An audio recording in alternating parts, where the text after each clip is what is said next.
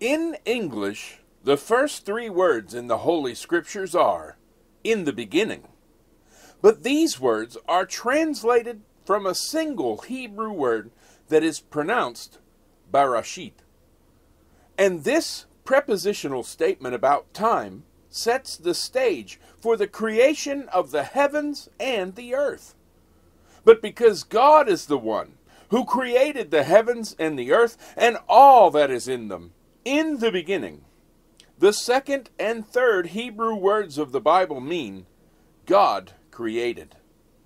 So, when we put all of these words together, we get the very first sentence of Scripture that states, "In the beginning, God created the heavens and the earth." And this profound statement actually describes the beginning of time as we know it, the beginning of the heavens as we know them, and the beginning of the earth as we know it.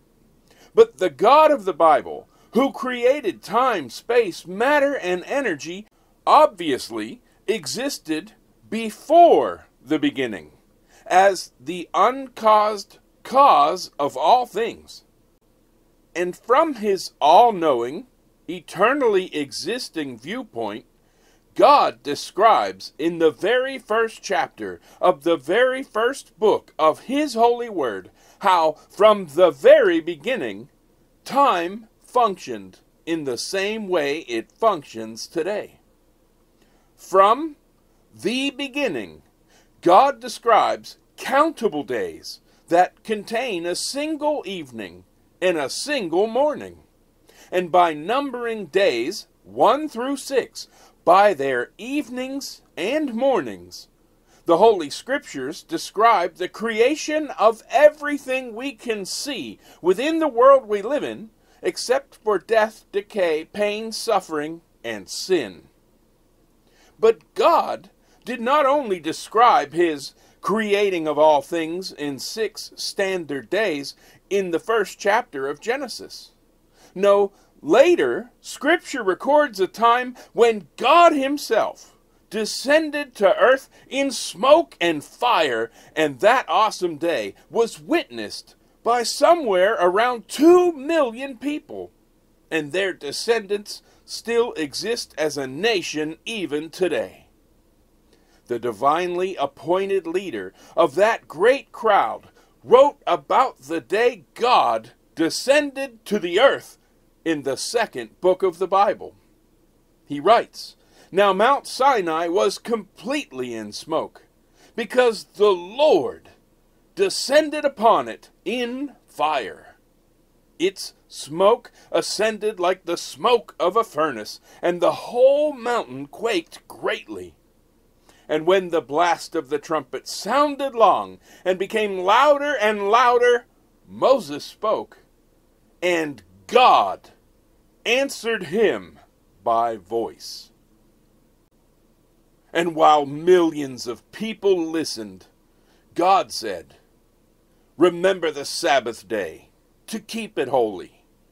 6 days you shall labor and do all your work, but the 7th day is the Sabbath of the Lord your God.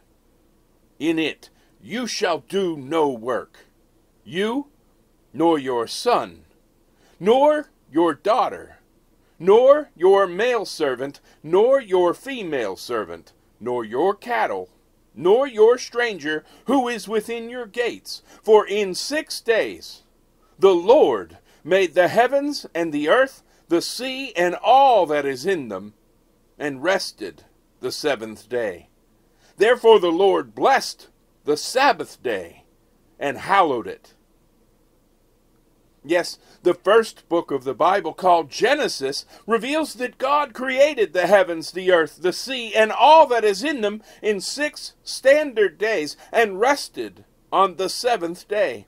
And God himself confirmed that precise chronological account when he announced his 10 commandments from the top of Mount Sinai. So we can see that from the beginning, on the very first 7th day, the Sabbath existed. And God himself rested or more literally, Sabbathed, on the seventh day. And the seventh day was the very first holy thing our God created, according to the book of Genesis. Thus, because God sanctified the seventh day, or made it holy from the very beginning, the fourth commandment begins by pointing back to that very first seventh day with the word remember. God has said that it is wrong to worship any other gods. It is wrong to bow down to graven images. It is wrong to take his name in vain. It is wrong to dishonor our parents. It is wrong to murder. It is wrong to commit adultery. It is wrong to steal. It is wrong to bear false witness. And it is wrong to covet. But our God has also said that it is wrong to forget his Sabbath. And he made it clear that it is a sin to not set apart the seventh day as holy. In fact, our Creator instituted the death penalty for all those who would violate his fourth commandment by working on the seventh day. And more than any other commandment, since the dawn of creation, the fourth commandment of the Decalogue has been forever intertwined with how we are to track the passing of time. In fact, the 7-day week is established by the fourth commandment, and the holy days of first fruits and Pentecost can only be accurately identified by those who observe the Sabbath commandment. Truly, time is measured by movement, and we measure days by the movement of the sun in the sky. And, in a very similar way, we measure months by the varying illuminations of the moon. But weeks are measured by numbering each day as God numbered the days in Genesis, and resetting the week after each and every holy seventh-day Sabbath. But each week, when we keep the seventh day holy by resting on the same day of the week that our Creator rested, we remind ourselves that he made every good thing that we enjoy, including the Sabbath, in the beginning. And he even provided a very special day of rest for his creation in a perfect world before sin, death, and suffering entered in. Then, as time progressed into the second book of the Bible, called Exodus, God reminded the Israelites about his Sabbath when he gave them manna from heaven for 6 days, but not on the seventh day. And shortly after that reminder, he issued the fourth commandment and wrote the words of his covenant down on 2 tablets of stone. But in the fourth book of the Bible, called Numbers, the first case of someone receiving the death penalty for working on the Sabbath is recorded. And God himself told Moses to have all the congregation stone a man to death for gathering sticks on the Sabbath day. But this most serious of punishments did not ultimately prevent future generations of the descendants of Israel from profaning God's holy Sabbath day. Because in the time of the prophet Jeremiah, God warned and ultimately punished Judah for ignoring his Sabbath day. And the captivity of Judah was at least partially caused by them working on the seventh day of the week. However, once again, this terrible 70-year-long punishment did not cause the children of Israel to remember the Sabbath day to keep it holy. And Nehemiah records that he found people profaning the Sabbath day shortly after they had returned to the promised land. Thus, the Bible clearly records that Throughout the ages, many generations of God's people have sinned by working on the seventh day of the week. But Scripture also records that there were times that people sinned against God's Sabbath day in very different ways as well. In Isaiah, it is written, "Bring no more futile sacrifices. Incense is an abomination to me. The new moons, the Sabbaths, and the calling of assemblies. I cannot endure iniquity and the sacred meeting. Your new moons and your appointed feasts, my soul hates. They are a trouble to me. I am weary of bearing them." Many false teachers have tried to incorrectly use this passage to say that God was abolishing his Sabbaths and his feast days. But the truth is that our God said this because the people were committing every kind of sin while still observing his Sabbath and his feasts. So God told them, "Cease to do evil, learn to do good, seek justice, rebuke the oppressor, defend the fatherless, and plead for the widow." And later, through the same prophet, God said, "Blessed is the man who does this, and the Son of Man who lays hold on it, who keeps from defiling the Sabbath, and keeps his hand from doing any evil." Therefore, a person can sin by working on the Sabbath day, and they can also defile the Sabbath by observing it while they practice lawlessness in every other area of their life. And it was because of the second type of Sabbath defilement that the Lord told the people, "I cannot endure iniquity and the sacred meeting." But Isaiah had even more to say about the Sabbath in the final chapter of the book that bears his name. And in that chapter, before the Sabbath is mentioned, it is written, "For behold, the Lord will come with fire and with his chariots like a whirlwind, to render his anger with fury and his rebuke with flames of fire. For by fire and by his sword the Lord will judge all flesh, and the slain of the Lord shall be many." When will the Lord come with fire like a whirlwind to render his anger with fury? When will the fire and the sword of the Lord judge all flesh? Obviously, this passage is describing the day of the Lord, the battle of Armageddon, in a time that is still in the future. And it's important that we note this, because this passage sets the chronological context for the following inspired words of Holy Scripture.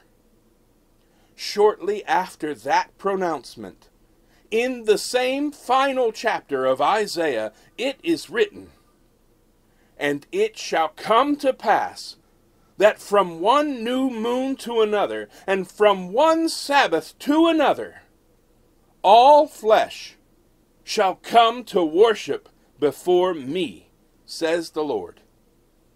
And they shall go forth, and look upon the corpses of the men who have transgressed against me. For their worm does not die, and their fire is not quenched. They shall be an abhorrence to all flesh." In these final words, recorded by the prophet Isaiah, it is revealed that after Jesus returns and establishes his glorious throne in Jerusalem, all flesh will keep the new moons and the Sabbaths that Jesus instituted. So time will still be kept in the future, just as it was once kept in Israel in the first century, when our Lord walked the earth with his disciples.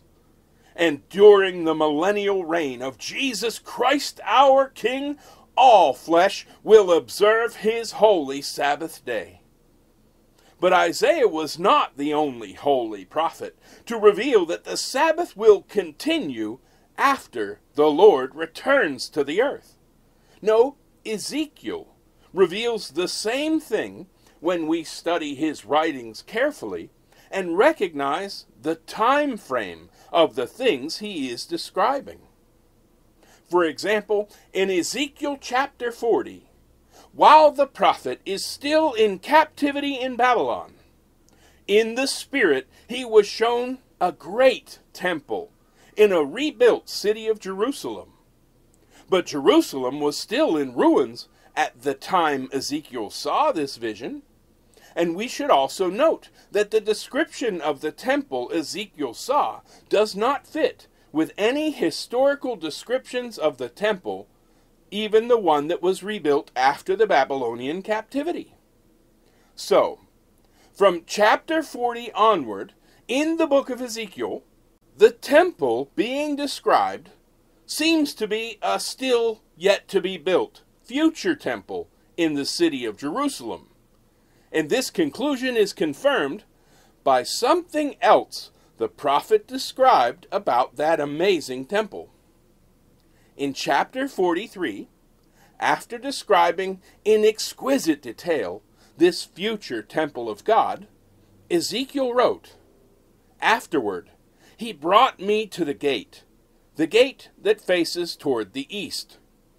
And behold, the glory of the God of Israel came from the way of the east. His voice was like the sound of many waters, and the earth shone with his glory. And the glory of the Lord came into the temple by the way of the gate which faces toward the east."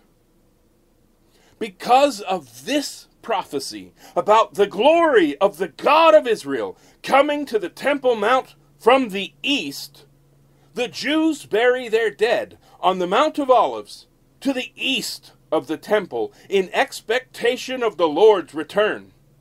And because of this same prophecy, the Muslims have placed a cemetery in front of the eastern gate that they also keep sealed shut to prevent Jesus from entering the Temple Mount according to this prophecy. So, many scholars from many different points of view clearly believe that the events described after Ezekiel chapter 40 are future events. And the Muslim cemetery in front of the eastern gate, along with the Jewish cemetery facing that same gate on the Mount of Olives, proves that the world still expects Ezekiel chapter 43 to take place in the future. And they are most certainly correct in this belief, because Ezekiel also recorded, "The Spirit lifted me up and brought me into the inner court, and behold, the glory of the Lord filled the temple. Then I heard him speaking to me from the temple, while a man stood beside me. And he said to me, 'Son of man, this is the place of my throne, and the place of the soles of my feet, where I will dwell in the midst of the children of Israel forever.' Therefore, since no temple that has yet been built in Jerusalem has ever been filled with the glory of the Lord forever, this is most certainly a prophecy that must be fulfilled after Jesus Christ returns to the earth. And most premillennial scholars believe that this temple will be built at the beginning of the millennium, when Jesus and his resurrected saints will rule over all the earth for 1,000 years. So with that temporal context in mind, it's very telling when Ezekiel writes about this same temple, "Thus says the Lord God, the gateway of the inner court that faces towards the east shall be shut. the 6 working days. But on the Sabbath it shall be opened, and on the day of the new moons it shall be opened. Likewise the people of the land shall worship at the entrance to this gateway before the Lord, on the Sabbaths and on the new moons. In a temple that has not yet been built, that most scholars agree will be built in the future, the operations of that temple will be governed by the new moons and the Sabbaths. And on the Sabbaths and the new moons, all flesh will worship the Lord of hosts in the city of Jerusalem. And the prophets could not be any clearer about this fact. But Ezekiel and Isaiah were not the only holy men of God to declare that the Sabbath would exist after the time of the Lord's return. No, friends, Jesus, our Lord himself, also indicated that the Sabbath would still be around even before he came back, and he said this in the portion of Scripture we call the Olivet Discourse. In a command to his disciples, who had asked him, "What will be the sign of your coming and of the end of the age?" Jesus said, "Therefore, when you see the abomination of desolation, spoken of by Daniel the prophet, standing in the holy place," whoever reads, let him understand. "Then let those who are in Judea flee to the mountains, and pray that your flight may not be in winter or on the Sabbath." Brothers and sisters, Daniel describes the abomination of desolation by saying, "Then he shall confirm a covenant with many for 1 week. But in the middle of the week he shall bring an end to sacrifice and offering. And on the wing of abominations shall be one who makes desolate, even until the consummation which is determined is poured out on the desolate." The word translators have rendered here as week is Shabuah, and it literally means a period of 7. But based on the context of the passages before this one in this chapter, when the angel speaking to Daniel uses this word, it does not mean a period of 7 days. Instead, it means a period of 7 years.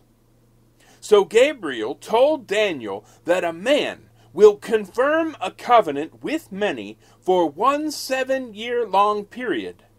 But in the middle of that 7-year-long period, he will bring an end to sacrifice and offering, while he will also somehow bring desolation to the earth by setting up an abomination. And Paul writes about this terrible time in the future by saying, "Now, brethren, concerning the coming of our Lord Jesus Christ and our gathering together to him, we ask you not to be soon shaken in mind or troubled, either by spirit or by word or by letter, as if from us, as though the day of Christ had come. Let no one deceive you by any means, for that day will not come, unless the falling away comes first, and the man of sin is revealed, the son of perdition, who opposes and exalts himself above all that is called God, or that is worshipped, so that he sits as God in the temple of God, showing himself that he is God." Before the coming of Jesus and our gathering together to him, a falling away must happen first, along with the abomination of desolation described by Daniel. And Paul explains that the abomination of desolation will involve a man referred to as the man of sin, or the man of lawlessness, revealing himself to the world. And this evil man that John calls the Antichrist will reveal himself by putting an end to sacrifice and offering, while he opposes and exalts himself above all that is called God or that is worshipped, so that he sits as God in the temple of God, showing himself that he is God. Thus, based on Daniel chapter 9 and Daniel chapter 12, we can say that this abomination of desolation will occur approximately 3.5 years before Jesus returns to destroy the Antichrist with the brightness of his coming. But Jesus said about that moment, "Therefore, when you see the abomination of desolation spoken of by Daniel the prophet standing in the holy place, then let those who are in Judea flee to the mountains. Let him who is on the housetop not go down to take anything out of his house, and let him who is in the field not go back to get his clothes. But woe to those who are pregnant, and to those who are nursing babies in those days, and pray that your flight may not be in winter or on the Sabbath. For then there shall be great tribulation, such as has not been since the beginning of the world until this time, no, nor ever shall be." When did Jesus tell his disciples that they should quickly flee from Jerusalem without pausing for any reason? When they saw the abomination of desolation that would take place in the middle of a period of 7 years, just 3.5 years before he returned. And why did Jesus say that they should pray that their flight may not be in winter or on the Sabbath? Well, because during both of those times, it is more difficult to travel, just as it is more difficult to travel when pregnant or when nursing babies. Obviously, cold and icy winter weather can hinder travel and slow down a person who's trying to quickly escape a time of great tribulation. But how can the Sabbath hinder travel and slow down a person who's trying to escape? Well, if you were in Jerusalem on a high Sabbath, such as a feast day, since every male descendant of Jacob was commanded to be there at that time, the crowds would most certainly slow down your escape. But even if Jesus was only speaking about a weekly Sabbath, there are several issues that would hinder a person from quickly fleeing from Jerusalem. And the first issue would be that all Sabbath observers would have gathered at the synagogue on the Sabbath day, just as our Savior and his apostles and disciples did. So it's easy to imagine that they might not hear news about an abomination of desolation if they were all meeting together in their local synagogue. Also, since Sabbath observance requires people to cease from their customary work and give their animals rest, on the Sabbath, animals would not be bridled or saddled for a quick escape to the mountains. And these facts would have a direct impact on how quickly a person could escape on the Sabbath until the relatively recent invention of the motor vehicle. But even with motor vehicles, since many in Judea still observe the Sabbath, most of Jerusalem shuts down on the 7th day of the week. And about this reality, touristisrael.com explains, starting from early on Friday afternoon, businesses, shops, and most restaurants begin to close up. Some non-kosher restaurants remain open during Shabbat, as do a very limited number of businesses in the west of the city. And they also explain Public transportation, buses and light railway, do not run at all in Jerusalem during Shabbat, and services end in the hours leading up to sunset. Shared taxis and private taxis do continue to operate. So, you see, observing the Sabbath naturally causes some logistical issues for those who are fleeing for their lives from Jerusalem after seeing the abomination of desolation in the holy place. And just like winter, a lack of public transportation would slow down a modern person, just as unprepared livestock would slow down our Lord's disciples in the past. But now that we understand how the Sabbath can impact travel, and why Jesus said that those in Judea should pray that their flight would not occur in the winter or on the Sabbath, we must recognize that Jesus expected the Sabbath to still be a factor a few years before his return.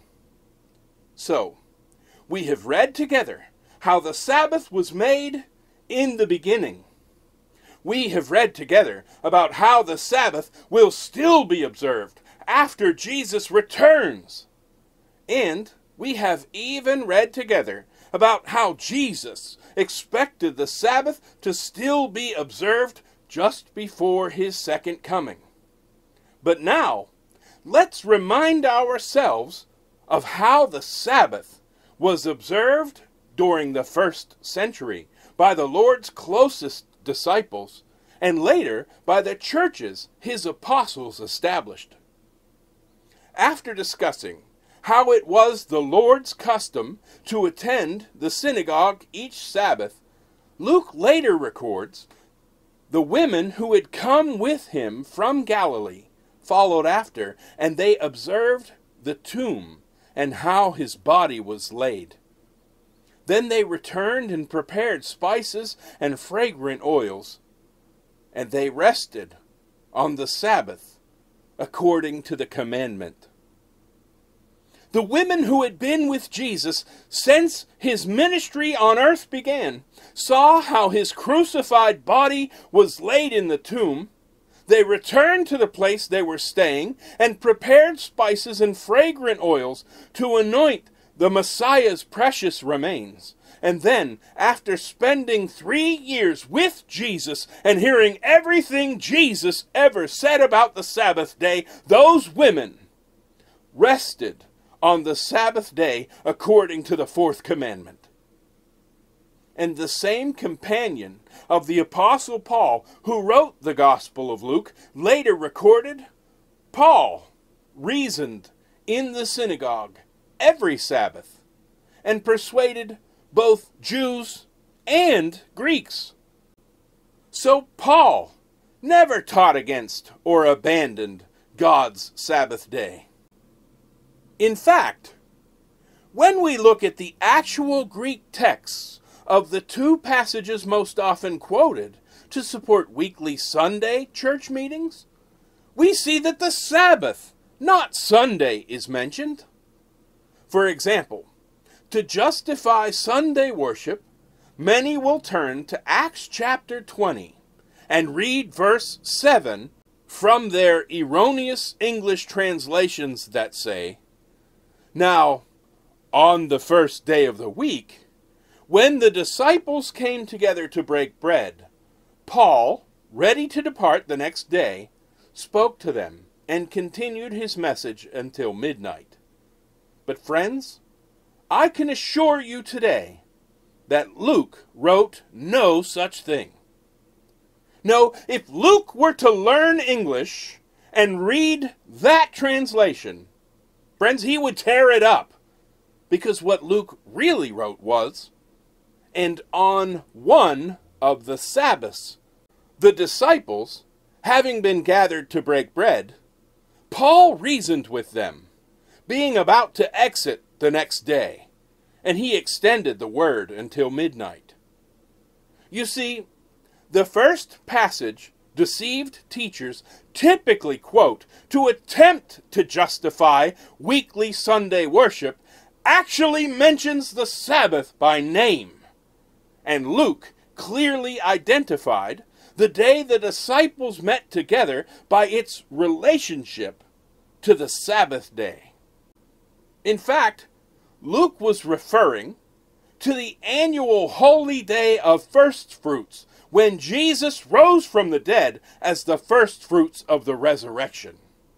And we can prove this is true by simply reminding others how in Leviticus the Lord instructed us to count 50 days from the day after the Sabbath, when the priest would bring the wave offering of the first fruits before the Lord, to the day after the seventh Sabbath, that we also know as Pentecost.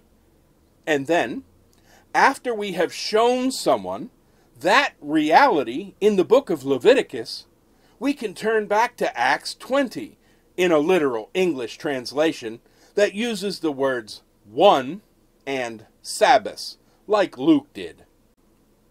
And with that literal translation, we can then show them how the disciples were meeting on day 1 in the count to 50. And then we can show them that verse 16 states, "For Paul had decided to sail past Ephesus so that he would not have to spend time in Asia, for he was hurrying to be at Jerusalem, if possible, on the day of Pentecost, or on the 50th day. So Paul met with the disciples in Troas on the day of first fruits, or day 1 in the annual counting of 7 Sabbaths. And we can prove that this was the day they met, because Luke mentions he was hurrying in his travels from Troas to make it to Jerusalem in time for Pentecost, or the 50th day. And once we have explained this simple biblical chronological framework to someone from Acts chapter 20, we can then show them how Paul used the exact same wording as Luke in the Greek in 1 Corinthians chapter 16. Yes, the second badly mistranslated passage that deceived teachers will quote to try to prove that the disciples met each week on Sunday is found in 1 Corinthians chapter 16. And just like Luke, Paul would tear his clothes and destroy a modern English translation of his words in that passage, because instead of endorsing a perpetual violation of the fourth commandment, our brother Paul was really writing about the same annual holy day that Luke was. In most erroneous modern English translations, we're told that Paul wrote something like, "On the first day of the week, let each one of you lay something aside, storing up as he may prosper, that there be no collections when I come." But friends, the truth is, Paul actually wrote, "Towards one of the Sabbaths, let each one of you lay beside himself, storing up as he may prosper, that there be no collections when I come."